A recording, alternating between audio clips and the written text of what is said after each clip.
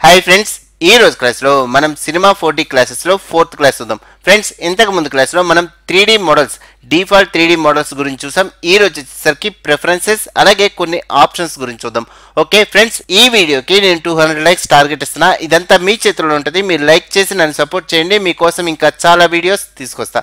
Okay, ఈ రోజు class start చేద్దాం. ఫస్ట్ వచ్చేసరికి మనకి 3D మోడల్స్ అనేవి ఇక్కడే కాకుండా మనకి పైన మెనూ బార్లో కూడా మనం చూడొచ్చు. ఇక్కడ క్రియేట్లో, ఆబ్జెక్ట్లో ఇవన్నీ మనకి 3D మోడల్స్. ఓకే, అలాగే స్ప్లైన్కి సంబంధించిన ఆప్షన్స్. ఇలాగ ప్రతిదీ మనకి మెనూ బార్లో ఉంటుంది. మనకి ఇంటర్ఫేస్లో కనబడే ప్రతిదీ ఈ మెనూస్లో ఉంటాయి. ఓకే, నెక్స్ట్ వచ్చేసరికి one of the best option వచ్చేసరికి సెర్చ్ ఆప్షన్. ఇక్కడ సినిమా 4Dలో ఈ సెర్చ్ ఆప్షన్ అనేది one of the best option చెప్పొచ్చు. ఎందుకంటే ఇక్కడ ఏది టైప్ చేసినా మనకు వచ్చింది. ఇప్పుడు సపోజ్ క్యూబ్ అని టైప్ చేశాను అనుకోండి, ఆటోమేటిక్గా cube option కనబడుద్ది. Just double click చేస్తే ఆటోమేటిక్గా మనకి ఎక్కడ వచ్చింది. ఇలాగ ఈ సెర్చ్ ఆప్షన్ అనేది మనకి బాగా యూజ్ అయ్యే ఆప్షన్. మనకి ఏది కనబడకపోయినా మనం ఇక్కడ సెర్చ్ చేసుకోవచ్చు. ఓకే, నెక్స్ట్ వచ్చేసరికి మనకి సపోజ్ క్యూబ్కి ఒక షార్ట్ కట్ పెట్టాలి అంటే ఈ క్యూబ్ మీద జస్ట్ క్లిక్ చేస్తే ఆటోమేటిక్గా మనకి క్యూబ్ వస్తుంది. అలా కాకుండా మనకు ఒక కీబోర్డ్ షార్ట్ కట్ కూడా దీనికి సెట్ చేసుకోవచ్చు. ఎలాగంటే మనకి విండోలో కస్టమైజేషన్లో కస్టమైజ్ కమాండ్స్ అని క్లిక్ చేస్తే ఆటోమేటిక్గా ఒక విండో వచ్చింది. సపోజ్ ఇక్కడ అండు అని టైప్ చేస్తే చూడండి, ఇక్కడ అండుకి షార్ట్ కట్ వచ్చేసరికి Ctrl+Z.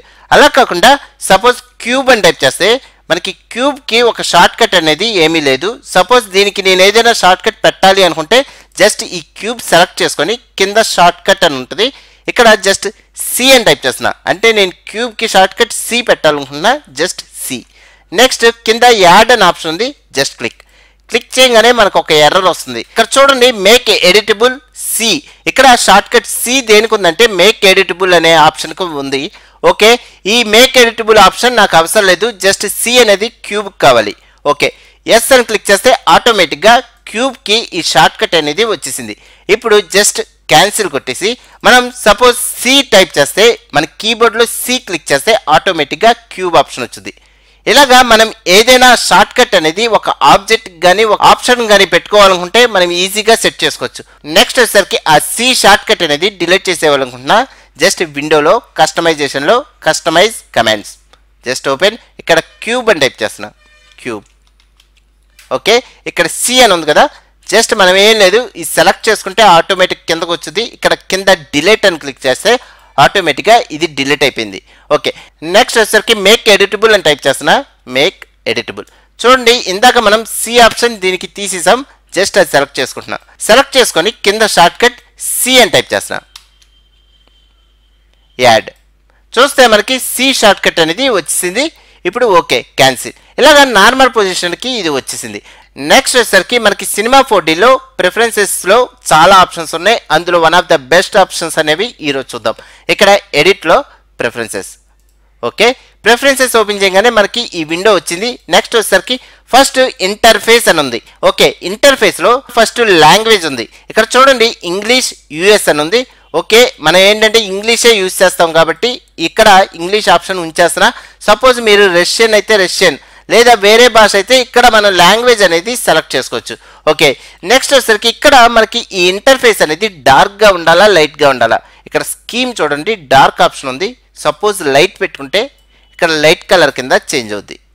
ఓకే, మీకు ఏంటంటే మీ ఇష్టాన్ని బట్టి మీరు యూజ్ చేసుకోవచ్చు. ఇక్కడ నేను ఏం చేస్తానంటే డార్క్ ఆప్షన్ సెలెక్ట్ చేసుకుంటున్నా. మనకి డిఫాల్ట్గా డార్కే ఉంది. Okay, select. ఓకే, నెక్స్ట్ వచ్చేసరికి GUI font, graphics user interface font. ఇక్కడ మనకి యూజర్ ఇంటర్ఫేస్కి సంబంధించిన ఫాంట్. ఇప్పుడు సపోజ్ మనం చేంజ్ చేస్తే ఇక్కడ ఏంటంటే ఫాంట్ అనేది చేంజ్ అయిపోద్ది, కానీ మనకి డిఫాల్ట్గా ఈ ఫాంట్ ఉంది. ఈ ఫాంట్ ఉంచేస్తున్నా. ఓకే, నెక్స్ట్ వచ్చేసరికి కింద show icons in menu. Suppose ఈ ఆప్షన్ తీసేస్తే మనకి ఇక్కడ ఐకాన్స్ అనేవి కనబడవు. సపోజ్ ఈ ఆప్షన్ పెట్టామనుకోండి, ఇక్కడ మనకి ఐకాన్స్ అనేవి కనబడతాయి. చూడండి, సైడ్ ఈ ఐకాన్స్ మీరు చూసుకుంటే ఆటోమేటిక్గా అర్థమైపోద్ది. సపోజ్ ఈ ఆప్షన్ తీసేస్తే ఇక్కడ ఈ ఆప్షన్స్ కనబడట్లా, చూడండి ఐకాన్స్ కనబడట్లా. ఓకే, నెక్స్ట్ వచ్చేసరికి కింద show short cuts in menu. ఇక్కడ మనకి ప్రతి దానికి షార్ట్ కట్ అనేది కనబడుతూ ఉంటుంది. చూడండి 908 UL ఇలాగ ప్రతిదీ మనకి షార్ట్ కట్ కింద మనకి మెనూ బార్లో కనబడుతూ ఉంటుంది. వద్దు అనుకుంటే ఇక్కడ show short cuts in menu option తీసేస్తే ఆటోమేటిక్గా ఇక్కడ షార్ట్ కట్స్ అనేవి మనకి కనబడవు. ఓకే, ఇలాగ ఈ ఆప్షన్ అనేది పెట్టుకోవచ్చు, తీసేయచ్చు, ఇదంతా మీ చేతిలో ఉంటుంది. ఓకే, అంత అవసరం లేదు, just option select. Okay, next వచ్చేసరికి మనకి మెయిన్గా యూజ్ అయ్యేది ఏంటంటే నావిగేషన్లో మనకి pan speed, next Zoom speed, అలాగే ఆర్బిట్ స్పీడ్.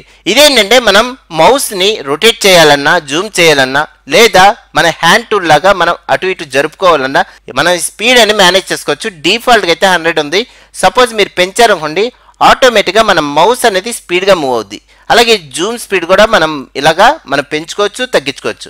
నార్మల్ స్పీడ్ వచ్చేసరికి 100 ఉంది. నేను డిఫాల్ట్గా 100 ఉంది కాబట్టి నేను అది ఉంచేస్తున్నా. సపోజ్ మీకు కొంచెం మౌస్ అనేది స్లోగా ఉంటే, స్పీడ్ పెట్టుకోవాలనుకుంటే ఇక్కడ ఈ ఆప్షన్స్ అనేవి సెలెక్ట్ చేసుకోవచ్చు. ఓకే, నెక్స్ట్ వచ్చేసరికి ఓపెన్ జిఎల్ ఏంటంటే మన గ్రాఫిక్ కార్డ్ అనేది మన సినిమా 4Dకి కనెక్ట్ అయి ఉందా లేదా అనే ఆప్షన్. ఇక్కడ వచ్చేసరికి యూజ్ ఓపెన్ జిఎల్ అనే ఆప్షన్ టిక్ పెట్టుంది, అంటే నా గ్రాఫిక్ కార్డ్ అనేది దీనికి కనెక్ట్ అయి ఉంది. సపోజ్ ఈ ఆప్షన్ తీసేస్తే మనకి సినిమా 4D అనేది డల్నెస్ అయిపోద్ది, డల్గా కనబడుద్ది. సపోజ్ ఈ ఆప్షన్ పెట్టుకుంటే మీకు ఆటోమేటిక్గా అర్థమైపోద్ది. నెక్స్ట్ వచ్చేసరికి మన గ్రాఫిక్ కార్డ్ అనేది ఇక్కడ వర్క్ అవుతుందా లేదా అనేది కూడా మనం చెక్ చేసుకోవచ్చు. కింద షో ఓపెన్ జిఎల్ అనే ఆప్షన్ ఓపెన్ చేసుకుంటే ఆటోమేటిక్గా మన గ్రాఫిక్ కార్డుకి సంబంధించిన డీటెయిల్స్ వస్తాయి. ఇక్కడ చూడండి, నా గ్రాఫిక్ కార్డుకి సంబంధించిన డీటెయిల్స్ చూడండి, GT710. ఇలాగా మీ గ్రాఫిక్ కార్డుకి సంబంధించిన డీటెయిల్స్, అలాగే ఈ ఆప్షన్ కనుక సెలెక్ట్ అయి ఉంటేనే మీ సినిమా 4Dకి గ్రాఫిక్ కార్డ్ అనేది కనెక్ట్ అయి ఉంటుంది. ఓకే, నెక్స్ట్ వచ్చేసరికి మనకి ఫైల్స్లో మనకి చాలా ఆప్షన్స్ ఉన్నాయి. ఇందులో ఆటో సేవ్ అనే option one of the best option. ఇక్కడ ఈ ఆటో సేవ్ ఏంటంటే సపోజ్ మీరు Ctrl+S అనేది పద్దాకా క్లిక్ చేయాలి. ఏదైనా పెద్ద ప్రాజెక్ట్ చేసేటప్పుడు Ctrl+S క్లిక్ చేస్తే పద్దాకా సేవ్ అవుతూ ఉంటుంది. అలా కాకుండా మీకు ఆటోమేటిక్గా ఒక 3 మినిట్స్కో 5 మినిట్స్కో సేవ్ అవ్వాలి అంటే ఈ ఆప్షన్ టిక్ మార్క్ పెట్టుకుంటే ఆటోమేటిక్గా ఎవ్రీ మినిట్, ఇక్కడ చూడండి 5 minutes or 4 minutes or 6 minutes మీరు ఇక్కడ చూస్ చేసుకున్న దాన్ని బట్టి అది ఆటోమేటిక్గా సేవ్ చేసుకుంటూ ఉంటుంది. ఇలాగ ఒక పెద్ద ప్రాజెక్ట్ చేసేటప్పుడు ఈ ఆటో సేవ్ అనే ఆప్షన్ పెట్టుకోవాలి. లేని పరిస్థితుల్లో ఇక్కడ ఆటో సేవ్ తీసేస్తే ఏమవుతుందంటే ఆటోమేటిక్గా మనం Ctrl+S క్లిక్ చేస్తూ సేవ్ చేసుకోవాలి. ఇక్కడ ఆటో సేవ్ వల్ల లాస్ కూడా ఉంది, ఏంటంటే మన హార్డ్ డిస్క్లో స్పేస్ అనేది పెరిగిపోతూ ఉంటుంది. సో మీరు పెద్ద ప్రాజెక్ట్ ఒకటి ఒప్పుకుంటే మటుకు ఈ ఆటో సేవ్ ఆప్షన్ పెట్టుకోవడమే బెటర్. Next recent files. మనకి ఫైల్లో రీసెంట్ ఫైల్స్ అనేవి ఎన్ని కనబడాలి? 20. Okay, next backup copies. మనకి ఒక ఫోల్డర్లో బ్యాకప్ కాపీస్ అనేవి ఎన్ని కావాలి అంటే ఆటోమేటిక్ సేవ్ అయిపోతుంటే ఆ బ్యాకప్స్ మనకు కావాలంటే తీసుకోవచ్చు. ఈ ఆప్షన్స్ మనకి బాగా యూజ్ అయ్యే ఆప్షన్స్. నెక్స్ట్ వచ్చేసరికి యూనిట్స్ ఏంటంటే మనకి ఇక్కడ డిఫాల్ట్గా సెంటీమీటర్స్ ఆప్షన్లో ఉంటుంది. సపోజ్ ఏదైనా ఆర్కిటెక్చర్కి సంబంధించిన ఇంటీరియర్ ఎక్స్టీరియర్ డిజైనింగ్ చేసేటప్పుడు ఫీట్ ఆర్ ఇంచెస్లో మీరు చూస్ చేసుకోవచ్చు. చాలా వరకు మనకి ఆర్కిటెక్చర్ డిజైనింగ్లో ఫీట్స్ పెట్టుకుంటాం, లేదా ఇంచెస్లో మనం క్యాలిక్యులేట్ చేసుకుంటాం, లేదా మనం నార్మల్గా 3D మోడలింగ్ కనుక చేసేటట్టయితే సెంటీమీటర్లో మనం చూస్ చేసుకోవచ్చు. ఇలాగ మీకు ఏ ఆప్షన్ కావాలంటే ఆ ఆప్షన్ ఇక్కడ చూస్ చేసుకోవచ్చు. ఇది యూనిట్స్లో ఉంది. నెక్స్ట్ మెమొరీలో మనకి one of the best option వచ్చేసరికి అండూ స్టెప్స్. అండూ అంటే ఏంటి? మనం బ్యాక్ వెళ్ళడానికి యూస్ చేసే ఆప్షన్. ఇక్కడ 12 టైమ్స్ ఉంది. సపోజ్ మీరు 50 టైమ్స్ అయినా పెట్టుకోవచ్చు, కానీ మెమొరీ అనేది పెరుగుద్ది. కానీ ఏంటంటే అండూ వల్ల బెనిఫిట్ ఏంటంటే మనం బ్యాక్ వెళ్ళిపోవచ్చు, ఎన్ని కావాలంటే అన్నిసార్లు మనం బ్యాక్ వెళ్ళి అండూస్ చేసుకోవచ్చు. మీరు సపోజ్ బ్యాక్కి ఒక 50 టైమ్స్ బ్యాక్ వెళ్ళాలనుకున్నా వెళ్ళిపోవచ్చు అన్నమాట. ఓకే, నెక్స్ట్ వచ్చేసరికి one of the best option వచ్చేసరికి ఇంపోర్ట్ ఎక్స్పోర్ట్ ఆప్షన్. ఇక్కడ మీరు ఏ ఫైల్ ఇంపోర్ట్ చేసుకోవచ్చు, ఏ ఫైల్ ఎక్స్పోర్ట్ చేసుకోవచ్చో ఇక్కడ మీకు కనబడతాయి. చూడండి, 3ds Max ఫైల్ ఎక్స్పోర్ట్ చేసుకోవచ్చు, ఇంపోర్ట్ చేసుకోవచ్చు.